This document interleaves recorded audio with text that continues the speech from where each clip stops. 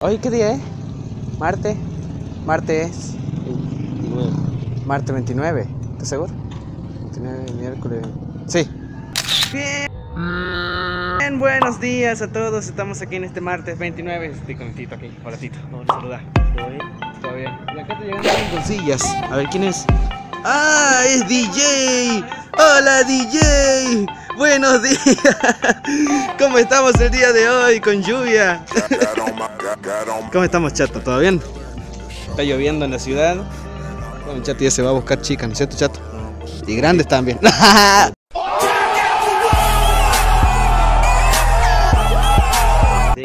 Down for what? Qué mala onda, loco.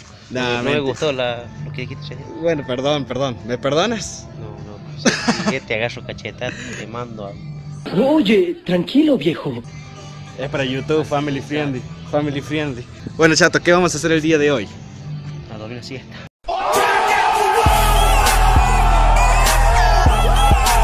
Dormir la siesta, claro que sí, dormir la siesta porque no hay nada. Muy bien, muchísimas gracias, señor. No, muchas gracias a usted.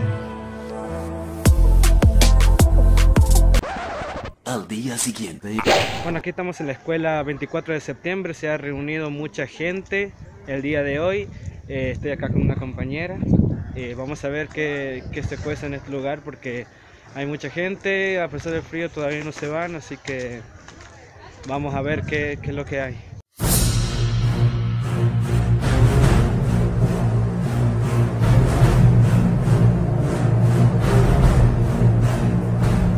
Hola, ¿cómo le va? Es que no conseguía reemplazo. ¿Me entiende? Ahora, primero voy a presentar porque yo soy la supervisora de la escuela, pero yo quiero que entiendan que mi función fundamentalmente es pedagógica. No sé si me entienden. Escapa a mí todo esto, si bien yo recepciono, puedo escuchar. Vengo con una autoridad que es mayor, es la máxima autoridad, la señora directora del área de educación primaria, que ella también tiene, ¿no es cierto?, digamos, su competencia pedagógica. Y estamos esperando al equipo técnico que viene del Ministerio, que es el que realmente les va a poder dar las respuestas todas de este edificio. Soy Patricia Basualdo, directora de área de primaria. Tengo a cargo las 360 escuelas primarias de la provincia. Vamos a ingresar a la escuela, yo quiero conocer la escuela, vamos a dar tiempo a que llegue la gente. Nosotros hemos venido rápido, tenemos que hablar con la directora, tenemos que evaluar desde lo que nosotros podemos evaluar. Yo cuando ayer vi las imágenes, uno se pone mal. Imagínense que nosotros de nuestra tarea es velar porque los chicos con estas personas que no les ha pasado nada. Por supuesto. Son chicos de tendríamos que estar lamentando hoy día.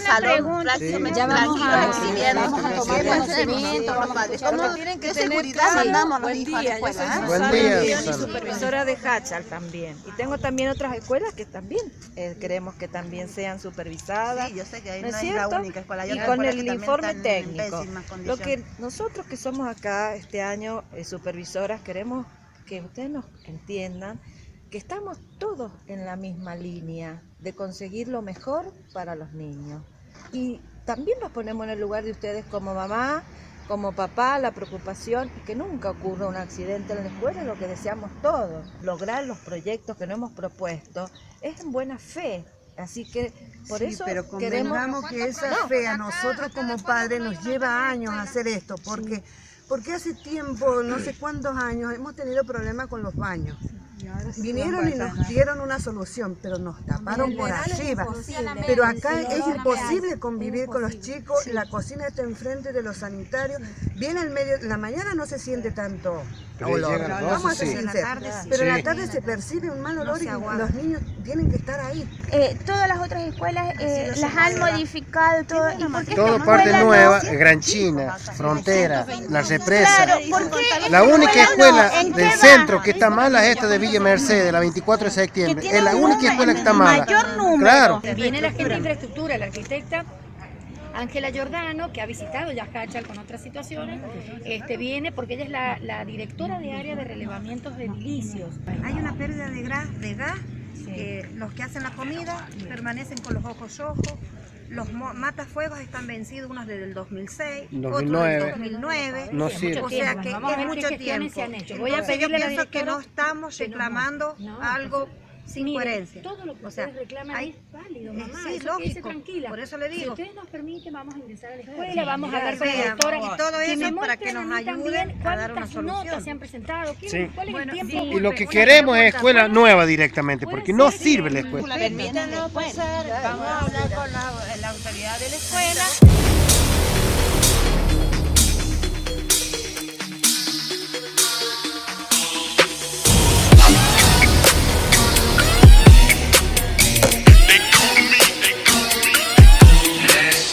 Bueno, al parecer la gente está alrededor de una fogata porque hace mucho frío. Al principio pensábamos que era un piquete, ¿no? Pero no, es por el frío, Si es un piquete, bueno, supongo que lo van a hacer en la calle. Pero bueno, sí, es por el frío y sí, la verdad hace bastante frío y está lloviendo mucho. Vamos a ver en qué queda todo esto. Vamos, vení que mete el ruido.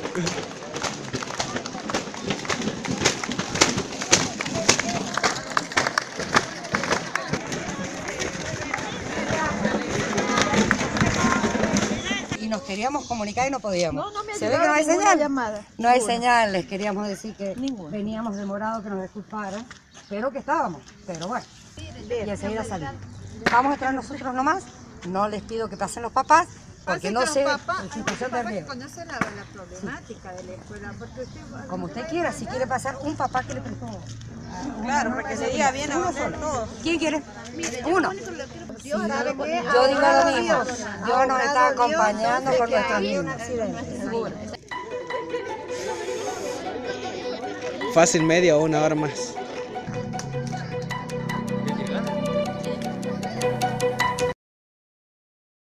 Como puede ser justamente la cocina nada más, o puede tener algunos baches también en otros lugares que hay que ver, ¿sí?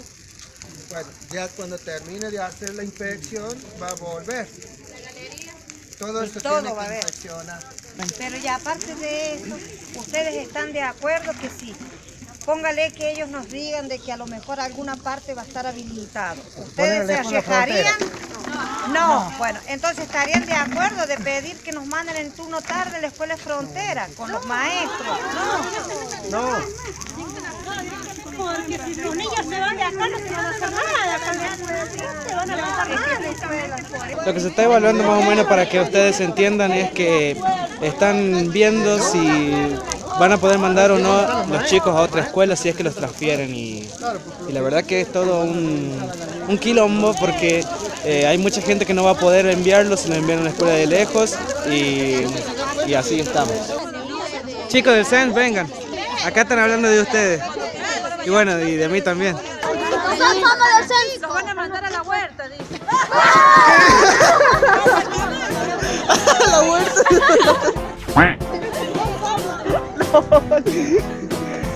Bueno, pero présteme un bus, aunque sea, porque yo no llego,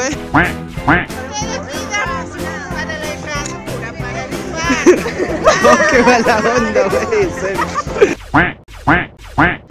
Bueno, este vlog cada vez se vuelve un poco más interesante, todavía está la gente reunida. Parece que no se va a mover nadie hasta que haya una resolución. Ha entrado personal de directivos en la escuela y están todos corroborando ahí a ver qué va a pasar con la escuela.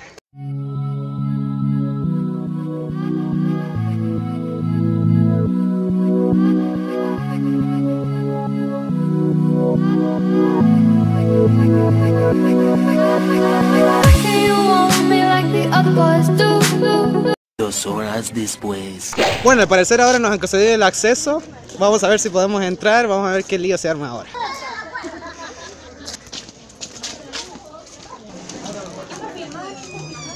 Yo.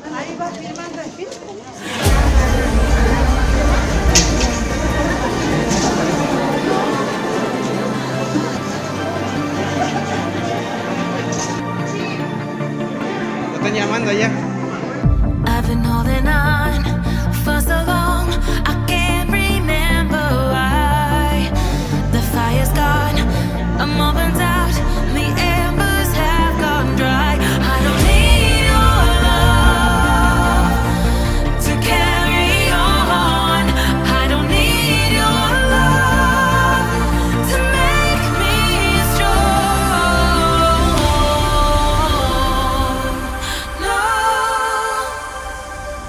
1:43 de la tarde, seguimos esperando, no sé si me escuchan. La gente todavía está acá reunida, hay mucha gente que tiene hambre ya y todavía hay muchos que todavía no van ni a cocinar. Así que bueno, seguimos esperando ya. Así que bueno, vamos a ver en qué queda todo esto. Hay gente que está de las 8 de la mañana aquí y todavía no se va. Bro, no tengo crédito para responderte. ¿Cómo estamos? Acá estamos con este lío. ¿Qué pasó? Todavía estamos esperando a ver qué dicen los viejos. Están las 2 horas. Sí. Vamos para adentro. 2 horas después. Están ingresando al edificio educativo. Este salón. ¿Qué radio es? Nueva Esperanza, que Villa Mercedes.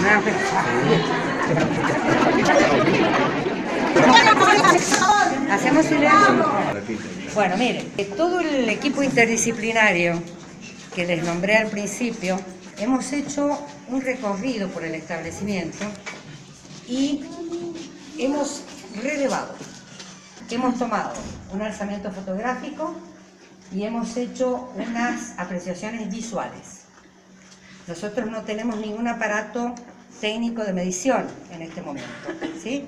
Con cada una de las áreas nos vamos a tomar hasta lo que queda hasta fin de semana, ¿sí? Incluido.